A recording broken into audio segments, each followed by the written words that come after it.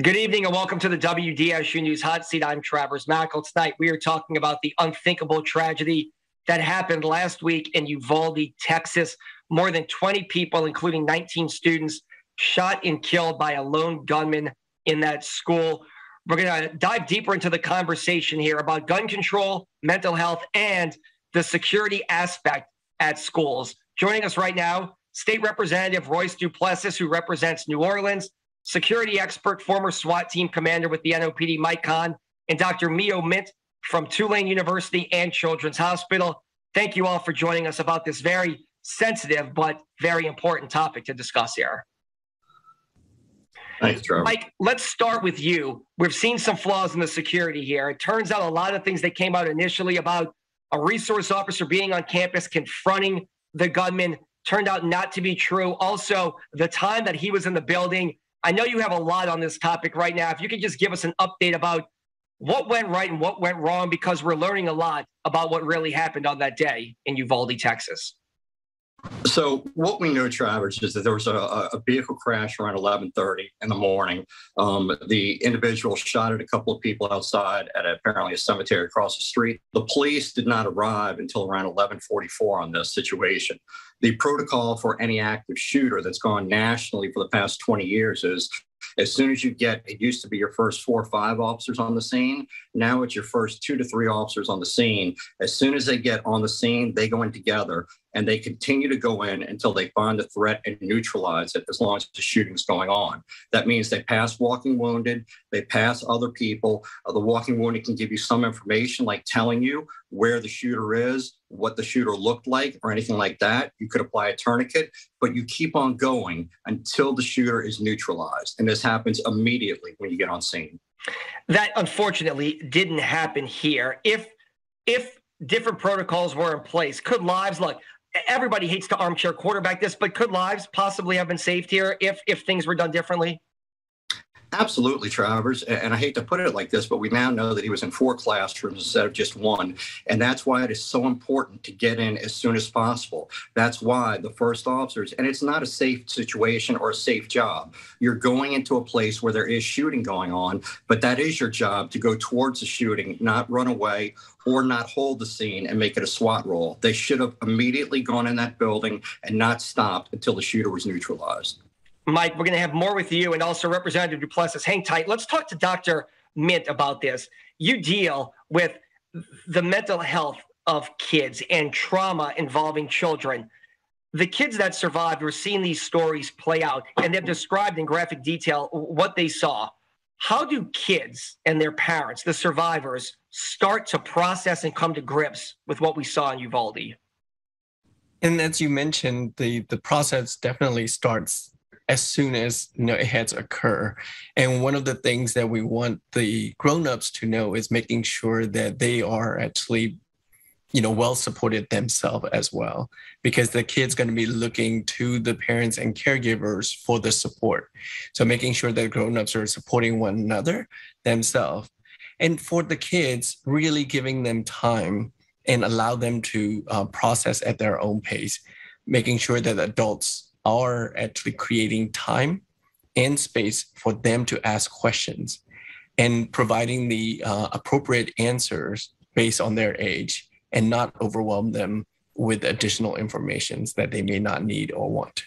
Let me ask you this. The 4 of us are all from New Orleans. It's a close-knit community. There's probably 6 degrees of separation before the 4 of us on this Zoom video right here. Uvalde's a small community. Everybody knows everybody.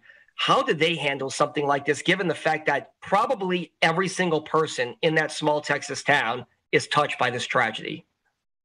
Yes, and in some way, having that community together and going through this may be helpful, but asking for additional support from the larger communities and leaning onto other that may be a little bit more removed from it can be extremely helpful. Obviously, the professionals helps.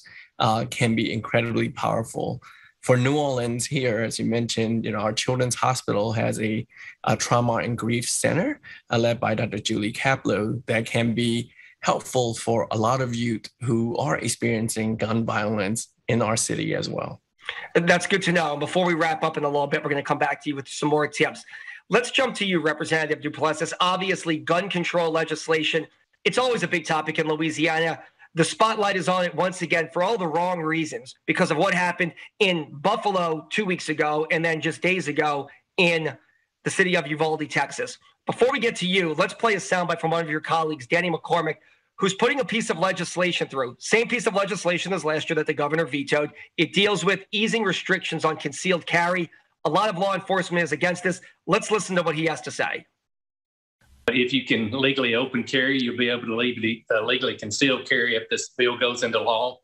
All right, Representative Duplessis, you know where Representative McCormick stands on this. Also, other members of the body. What are your thoughts about gun control legislation and this bill that's making its way through the Senate right now?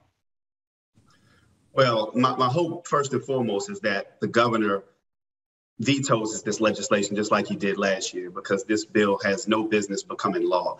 But I think what it is reflective of how backwards we are when it comes to this conversation and our policies with respect to gun laws here in Louisiana and throughout the country. It's very clear, because the evidence and the data shows that states who have weaker gun laws, there's a direct correlation between increased gun violence. So the weaker that our gun laws are, the more likelihood there will be for increases in gun violence. Look, at the end of the day, this is a perverted interpretation of the Second Amendment. The framers of the Constitution never envisioned that an 18-year-old could walk into a gun store and purchase a semi-automatic assault rifle that has one purpose and one purpose only, and that's to cause extreme destruction, and that's to kill. But the reason these bills are passing so easily in states is because too many politicians are more concerned with their NRA scoring and getting a 100% scoring record from NRA and being controlled by the gun lobby than as opposed to really caring about life. And the real interesting thing about the representative who you just cited, as you mentioned, we've been in the news for a lot of the wrong reasons. He just recently had a bill that would have criminalized women for making personal choices about their own health care because he claims to be pro-life. You can't be pro-life when you're for the proliferation of semi-automatic assault rifles, when you're for people being able to walk around with concealed carry with no licenses or no permits. That doesn't make us safer. It makes us less safe, and it's completely absurd. Let me just hyper-focus in on New Orleans here, too. And I'm going to have you weigh on this, too, as well, Mike. There were some bills designed to give New Orleans, I guess, more leeway when it comes to gun laws in this city and cracking down on gun crimes. Because obviously, look, New Orleans is different than the rest of the state. I think Representative Mandy Landry copied that legislation from New York City. As we know, New York City is a lot different than the rest of that state. The DA and police, Mike, you're a former cop, went and testified on behalf of this legislation, and it basically went down in flames. Why is it so hard to get gun laws changed? Is it because of what you just said? The gun lobby is so strong in this state. Yeah, absolutely. I co-authored that legislation because I believe in it.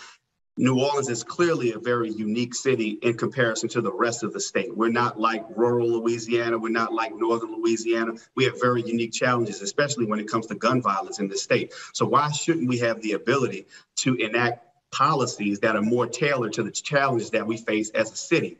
But as you pointed out, the bill didn't even make it out of committee. And I think it goes right back to the fact that too many politicians are bought and sold by the NRA, and they really don't care about life. They really care about their record with the NRA.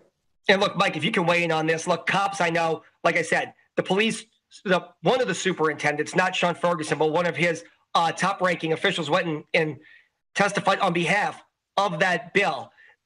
Are things different in the city of New Orleans? I know we're talking about Uvalde, Texas, but when it just comes to gun crimes and gun laws in the city of New Orleans, should New Orleans be different than the rest of the state from a police standpoint?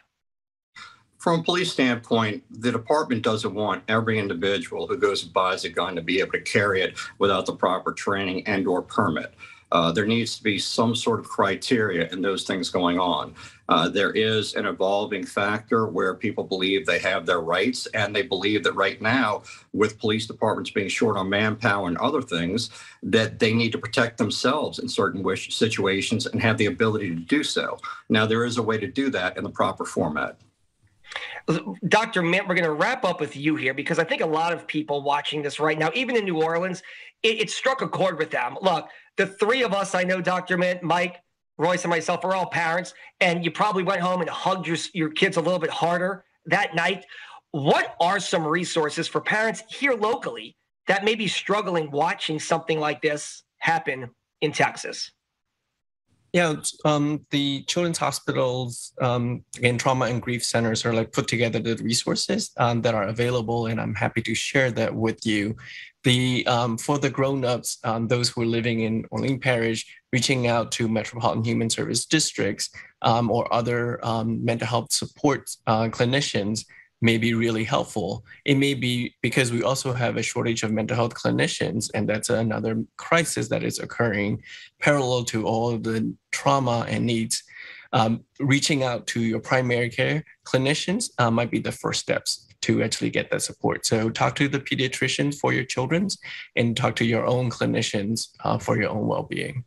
All right. Dr. Myo Myint, we appreciate your time. Mike Kahn, security expert, State Representative Royce Duplessis. I wish we had more time because this is a topic that needs a lot of attention that we could spend more time on. Unfortunately, though, we are out of time. We appreciate all of your insight, gentlemen. You can see this entire segment starting Monday morning on our website, WDSU.com.